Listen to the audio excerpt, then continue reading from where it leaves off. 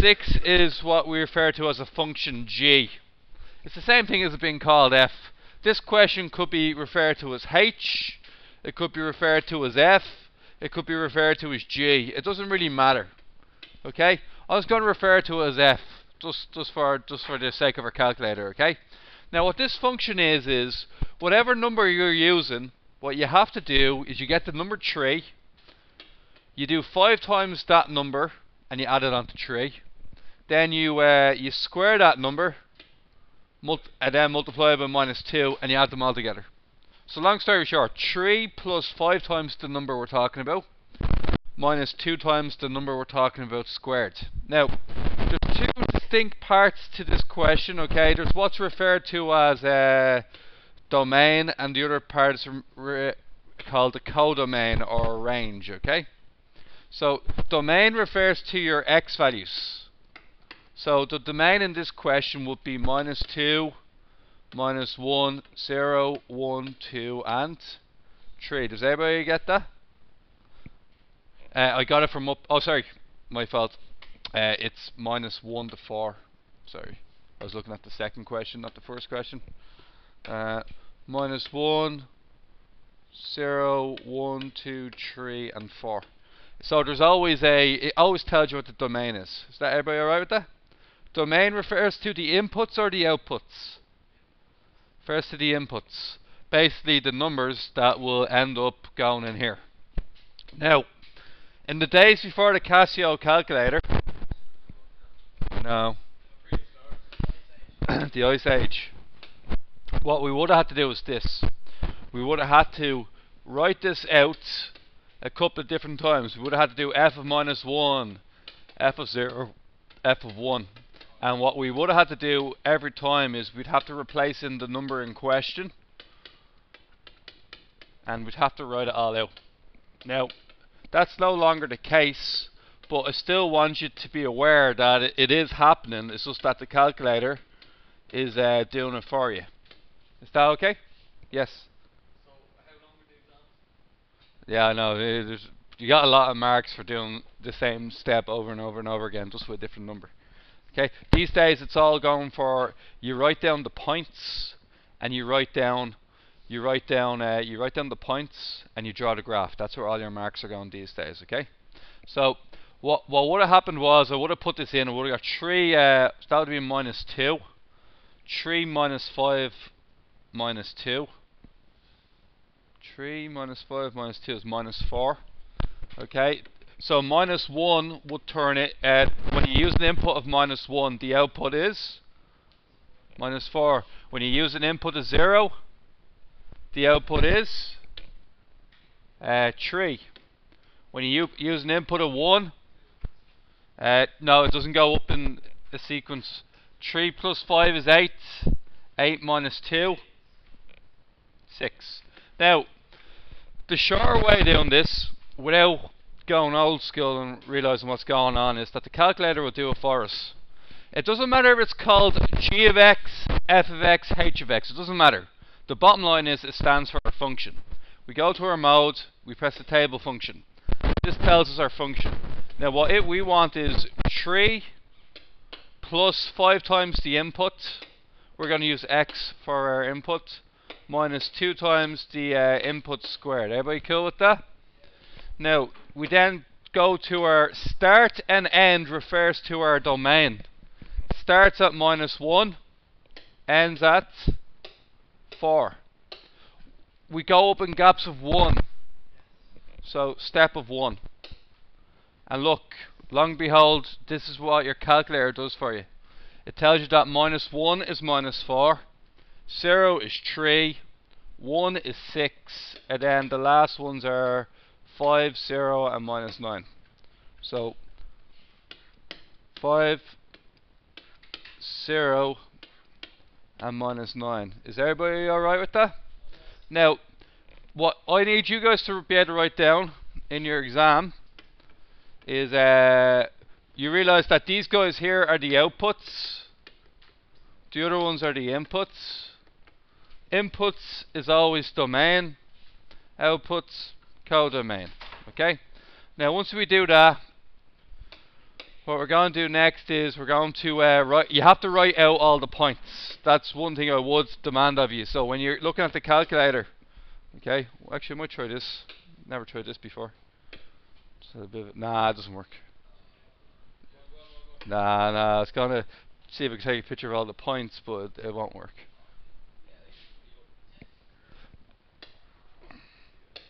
Now, uh, so what we're going to get here is this, guys. We're going to have minus 1, 4, 0, 3, 1, 6, 2, 5, 3, 0, and 4, minus 9. Now, when you're doing these questions, what I ask you to do is I want you to look at the codomain or the outputs. What's the biggest value? What's the smallest value?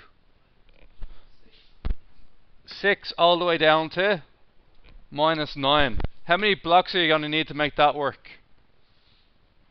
What's the difference between 6 and minus 9? If I call that 6, whoa. Now, I don't like, why would I write in every single number? That's a pain, okay? So here's what I suggest you do. I suggest you just go down every 2 numbers, okay? That's the x-axis, so that'll be 0, that'll be minus 2, minus 4, minus 6, minus 8, minus 10. Everybody happy enough with that? And then you can see there's my axis there. Now I need to draw this, okay? So what are my points?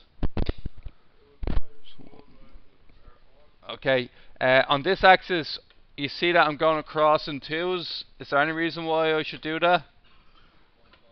It just stretches out more and makes it easier to draw. Okay, I'll explain myself in a second on that. Okay, just give me a minute until I'm finished this. So minus 1 and minus 4 is here. Minus 4. Calculator. No, the first point is minus 1, minus 4. Oh, sorry. Yeah, I see what happened there. Minus 1, minus 4, yeah. Next one. 0, 3, yeah. 1, yeah. 2 and 5, yeah. 3 and 0. 4 and minus 9, okay. And what you have here would be it is a bit at the top, okay. Just trying to do a smooth transition on the turn, okay. Better than what I did.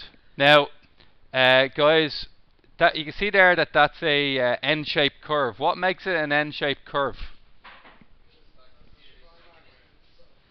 What makes it an N-shaped curve without even doing the calculator part is when you have a minus x squared, it's N-shaped. When you have a positive x squared, U-shaped. Okay, let's go for U-shaped. Now, so that's the first question there. Now, I was talking to you regarding scaling, okay? So, in question 10, we have 2 diagrams. Can anybody in the class tell me what type of diagram would the first one turn out to be? Oh dear. This one here is an N-shaped curve. How did you know that, Cameron? Because there's a minus x squared, and that's how Lee knew it, okay? Now, there's a minus x squared is why it's going to be N-shaped. And what about the other one over here? This one here?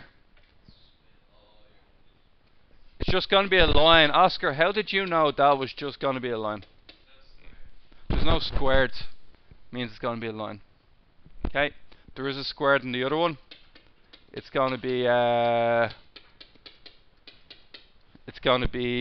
N-shaped curve. Now, what you're going to do is you're going to go to both of them separately, and you're going to do each one separate. So what's that? 5 minus x. They should have done that. Just completely undid all my work there. 5 minus x minus 2x squared, yeah. What's the start point for this one? Just give me 1 second with that, I'll come back now. Minus 2 to 3. I know I can reset it. Okay. What did I do? Oh, yes. So, I forgot the minus 5 minus x minus 2x squared. Minus 2 to 3, step of 1. Now, we've got to write down all these points, okay? So, 2 minus 1, minus 1, 4, 0, 5. I'm going to have a hard time remembering that. Yes, Lee.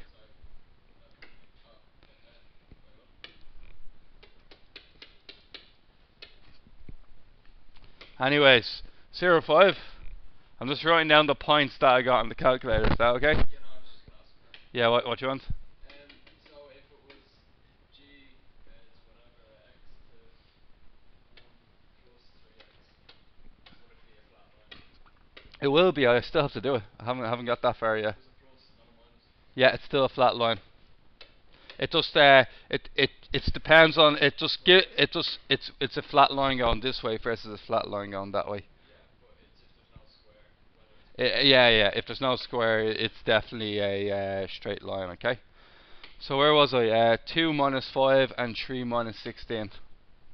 2 minus 5 and 3 minus 16. Everybody okay with that? Now, don't draw your diagram now. I want all the points before I even attempt to draw scales. Reason being is if I start drawing this now, and I draw it from minus 16 all the way to plus 5, and then my line comes along and my line has a bigger value, I won't be able to fit my line into my graph. Long story short, get every point before you draw the graph. Okay? So I have to go back up to the top, and now I have to do g of x equals, as a 1 minus 3x, was it? So I have to do this one. Now these ones are easy, okay? Because I know that it has a slope of minus 3. How do I know it has a slope of minus 3? Minus 3 in front of the x. If that was a 1 plus 2x, the slope would be 2. It's whatever number comes in front of the x. If it's a line, tells you the slope. So you'll see a pattern here, okay? So there's no g of x button. We just put it in as f of x. And we do 1 minus 3x. We start from minus 2 to 3. Step of 1. Minus 2, 7. Minus 1, 4. Now, minus 2, 7. Minus 1, 4. What you know happens from 7 to 4? Goes down 3. It goes down by whatever number is in front of the x. So what's the next one? 0, 1. One after that? 1 minus 2. 2 minus 5 and 3 minus 8. And that's just because it's a straight line. Okay? Now, what you have to do is you have to document your largest x value and your largest y values. So anybody see the largest y value? 7's the largest y value. I'll get a better colour there. 7's the largest y value. What's the smallest y value? Minus 8 would be if I was just drawing one diagram, but it's actually the minus 16 over the other side. Both into account. That's what I mean. You need both sets of points and you're going to draw them both into account. I have to go all the way from 7 down as far as 16, okay? So just want to control group these, make them smaller. I know.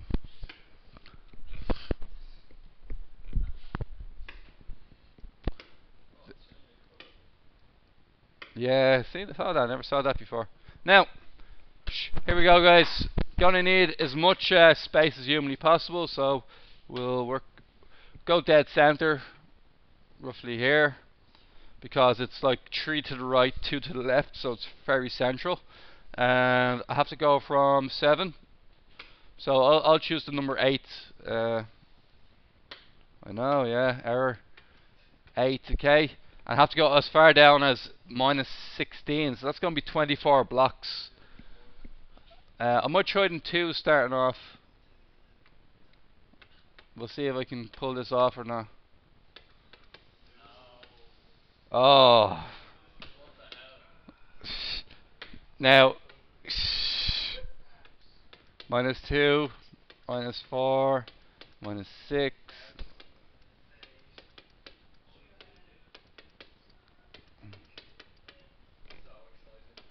Okay. Shh.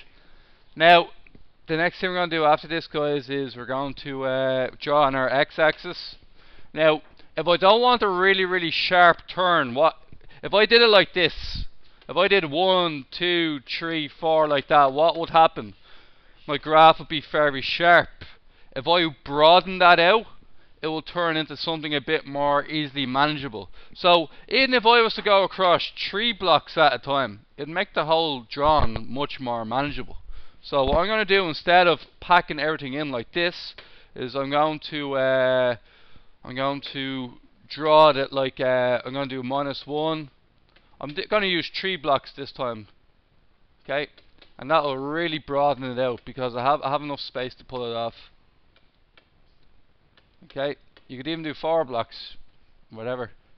Now let's start off with the curve. -2, -1.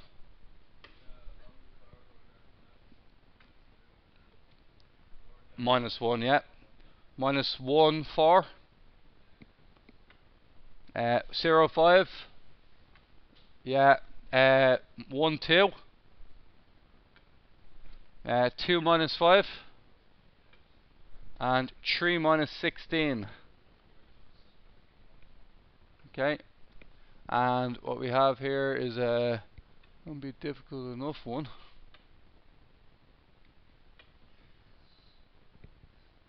Okay, there you go. Now, when drawing a curve, you have to draw every line, every point. When you're drawing a line, what's the quick way out when you're drawing a line? Draw the first and the last and join them together. Okay, and you save a bit of time. So -2 and 7 is I'll use a different color. -2 and 7 is up there, and then 3 -8 all the way down here. Come on. Now we link them together, and you can see that there's 2 points of intersection. Now, what they want you to do is, from your graph, write down the coordinates of the points of intersection of F and G. Where is F and G the same? Well, it's the same when you have an x value of -1 and the y value of 4, and it's also the same for an x value of 2 and a y value of -5. Okay. Now, they also want me to verify this by solving the equations. Now, this is the hard part, right? What does solving the equation g of x equals f of x mean? What is g of x? What is f of x? So, if I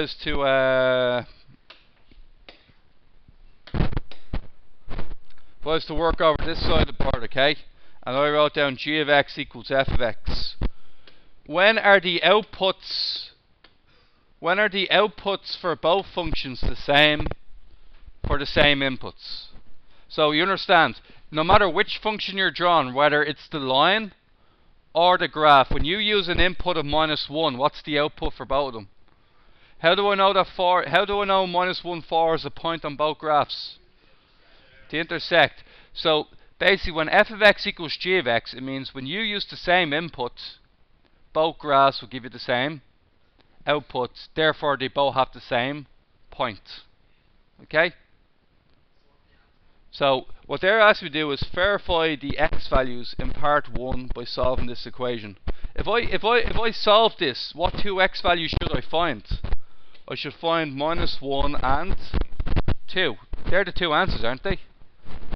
The 2 graphs are equal to each other when the input is -1 or the input is 2. Okay, so let's show you how to do this. Okay, they're saying g of x equals f of x. G of x is 1 minus 3x. F of x is 5 minus x minus 2x squared. I'm going to move everything to the left hand side. I'm going to get 2x squared. I'm going to get minus 3x, and then it's when I bring the x over the other side, it's going to be plus 1x, which is minus 2x. I then have 1 take away 5, which is minus 4. I could do a reference number, or I could divide by 2. Divide by 2. Minus 2, isn't it? What are the two answers we're expecting again? Minus 1 and 2. Okay, let's find out. What's the reference number, guys?